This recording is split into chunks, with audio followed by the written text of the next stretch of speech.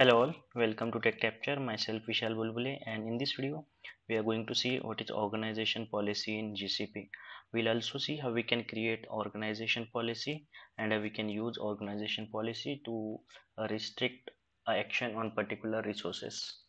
So we'll see first what is organization policy. So this is a simple definition for organization policy, that it is used to centralize control to configure restrictions on how your organization resources can be used. Reading this you might have confusion, then like we already using IAM to restrict accesses, then how organization policy is different from IAM. So Google has already provided the difference between IAM and organization policy in the documentation, so I'll just give you reference from the documentation. So here you could see identity and access management focuses on who and let the administrator authorize who can take action on specific resources based on the permission, and organization policy focuses on what and let administration set restrictions on specific resources.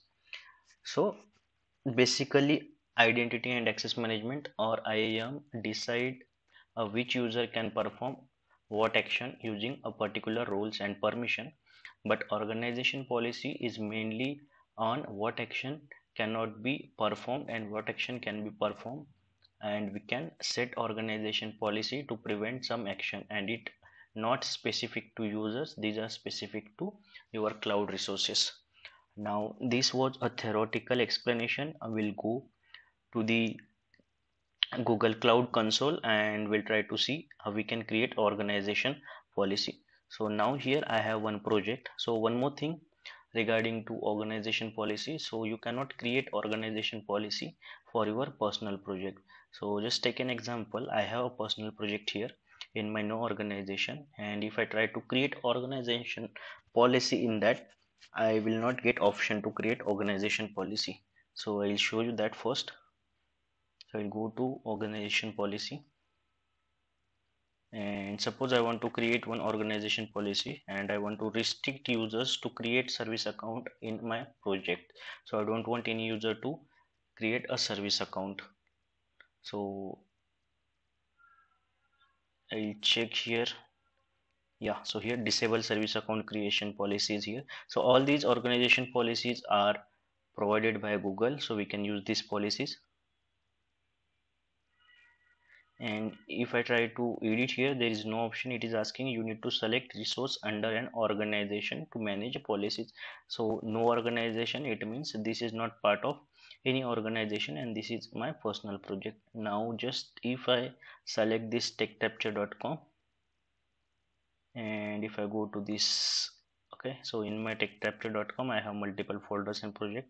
So I will choose one dev project here, and we'll see this edit button will be clickable now. Yeah, and one more thing to remember, when you want to create organization policy, you should have access at organization level. The access should be organization policy administrator. So let me show you that. If I go to organization and go to IAM, so here you could see I have access organization policy administration, so I would be able to create a organization policy. Now suppose if I am creating organization policy based on my organization, so right hand side you could see the different resources, IAM, cloud run, cloud function, and I want to set organization policy on my complete organization, so it will inherit it in all the project, but I don't want to set it at organization level. I want to set only in a particular dev project. So suppose I want to create one organization policy for dev project. I'll choose that dev project.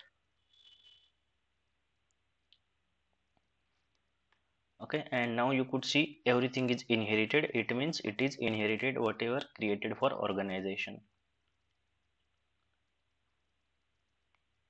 Now I'll go and create this organization policy.